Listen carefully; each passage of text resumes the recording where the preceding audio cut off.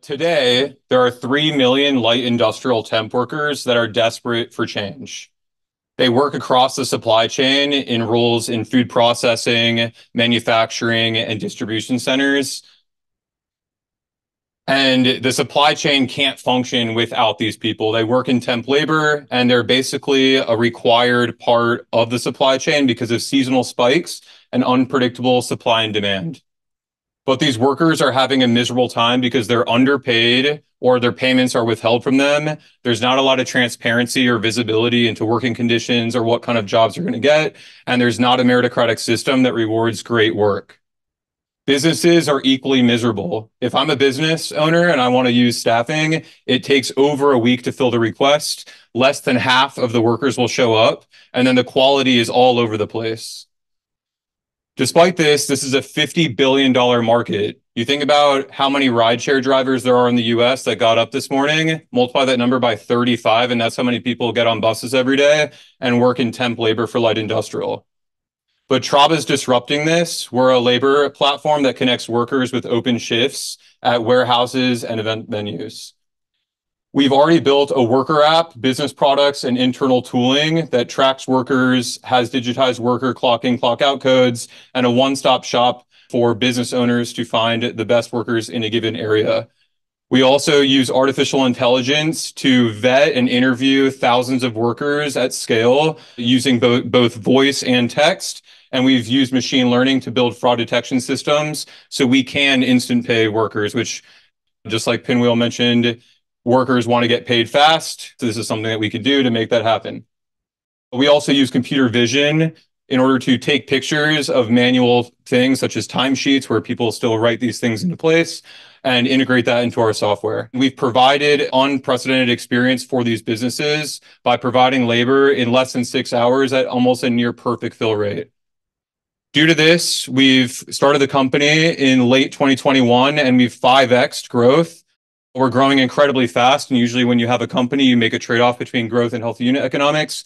We also take capital efficiency extremely seriously. So we have businesses that are willing to pay us a lot of money, which feeds into the worker pay as well. So we have over 66% contribution margins while we're scaling. And we're at this middle ground right here where we've built something that customers are salivating over. They really want it. We're scaling across the United States, getting bigger and bigger customers that are willing to spend more money. But our vision is ambitious. We plan on becoming the AWS of labor across the global supply chain. Our mission is to empower both businesses and workers to reach their full productivity and potential. So what that looks like is more computer vision, more integrations with where the trucks are at a given moment, helping workers find the best jobs in their area at a given moment. The opportunities are vast. And this is being noticed by our investors.